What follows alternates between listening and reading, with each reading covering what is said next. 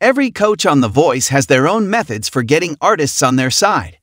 Some simply use their own reputation as an artist, others talk about their famous friends, still others speak from the heart and try to relate to prospective team members on a deeper level. Then there's new coach Michael Bublé, who has a different tactic altogether, and it came to a head during the 4th episode of season 26. In his first season as a voice coach, Bublé has developed an interesting tick when talking to vocalists that is, at its core, quite simple. He lies. Not about important things exactly, but Bublé has a tendency to make up stories about his life during blind auditions, throwing everyone off their game. So far this season, Bublé has mentioned he was on the Titanic. He's claimed it was his anniversary when it wasn't. He's claimed he has a toupee, and he's dropped weird little lies so often that even host Carson Daly has stepped in to ask him what's up.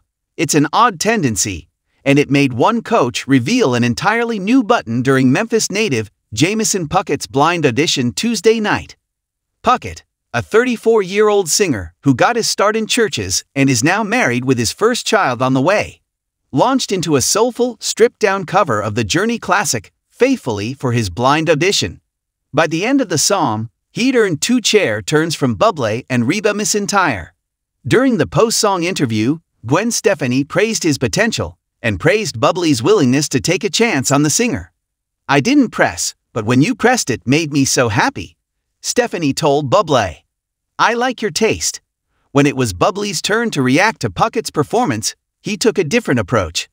"I'm not happy, I'm deeply unhappy, because Reba turned too, and I'm so tired of this," Bublé joked. "I truly am." Bublé then launched into a strange story that turned out to be nothing more than reciting a version of the plot of the 1999 film Fight Club, starring Brad Pitt and Edward Norton. "When I was a kid, I don't know 2021, I moved to LA trying to get my big break," Bublé began. "I was in this underground club where we used to fight. You weren't allowed to talk about it, that was rule number 1. And now, after that life and fighting." McEntire then hit a button somewhere on her chair, cutting Bublé off with an excerpt from her 1990 hit single You Lie. The entire panel of coaches burst into laughter, and Bublé in particular laughed to the point of tears. We don't know yet how McEntire got her own button to deploy specifically on Bublé, but chances are it'll come up again, because Bublé shows no signs of stopping his tactics. In the meantime, the segment closed with a happy ending, as Puckett picked Bublé to be his coach, adding another vocalist to Team Michael. "There's a big difference between a lie and a fib," Bublé said by way of explaining himself. "And also, you know what? It's humor. I'm just throwing everything out there, see what works. I'm having too much fun." McEntire's explanation for the new button: she's trying to throw Bublé off his game with a little tactic of her own. "You can't trust a thing," he says, "so I hit my You Lie button," she said. The lights dimmed across the studio as a palpable excitement rippled through the audience. It was another night of electrifying performances on The Voice, but this evening, the coach's banter promised to be just as memorable as the talent on stage. In the center of it all was the crooner himself, Michael Bublé, smooth, charming, and a notorious joker. Yet, his easygoing demeanor had landed him in some playful trouble with his fellow coaches lately, and tonight would be no exception. Bublé, known for his velvety voice and sharp wit, had been a guest coach on the show for several seasons. He had even occasionally filled in for the mainstays like John Legend or Blake Shelton when their schedules got tight.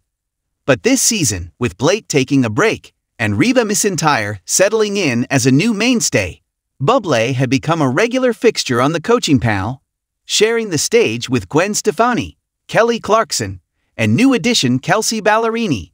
Though his musical insights were always on point, there was one thing that had started to stir the pot: his fibs. It started innocently enough. Bublé would tell an outlandish story during rehearsals or sprinkle in a few exaggerated details about his connections in the music industry. The other coaches thought it was just his natural flair for entertainment, until they started noticing a pattern. The tipping point came during the blind auditions. A contestant, a soulful young singer from New Orleans, performed a stunning rendition of Nina Simone's Feeling Good that made Bublé's eyes light up. As the final note hung in the air, Bublé hit his button and spun around, applauding enthusiastically. That was incredible, he said, standing up. You know, I once had the chance to perform with Nina Simone herself. Backstage at this tiny jazz club in Montreal, we did an impromptu duet of Feeling Good, just like you did. The contestants' eyes widened in awe, and the audience erupted into applause. But Kelly Clarkson, who had also turned her chair, raised an eyebrow. Wait a second, Michael, she said with a laugh. Nina Simone passed away in 2003, and weren't you still, recording your first album around then? The crowd chuckled, and Bublé gave a sheepish grin.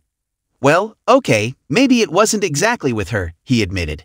But I felt her spirit in the room. His boyish charm softened the fib, but it wasn't the first time he had been caught embellishing. Michael, you've got to stop, Gwen Stefani chimed in, shaking her head with a smirk. This is like the third time this season you've said you performed with someone you never met. Oh, come on, Bublé said, feigning hurt. It's all part of the showbiz mystique. From that moment on, the other coaches were on high alert. Every time Bublé opened his mouth, they listened carefully, waiting for the inevitable tall tale. And he did not disappoint. During the babble rounds, he claimed he had once given vocal coaching to Frank Sinatra, in a dream. Kelly quipped. And during a team rehearsal, he swore he had co-written a song with the legendary Burt Bacharach. Michael, you weren't even born when that song was written. Kelsey Ballerini pointed out, laughing. What are you even talking about? Details, details. Bublé waved it off with a flourish, his Canadian accent making the whole thing sound even more disarming. Look, I'm here for the contestants. I want to inspire them with stories, real or slightly enhanced. Isn't that what music's all about? His colleagues were not having it. They began to call him out more frequently, turning his harmless white lies into running jokes. Things reached a boiling point during one particularly heated rehearsal.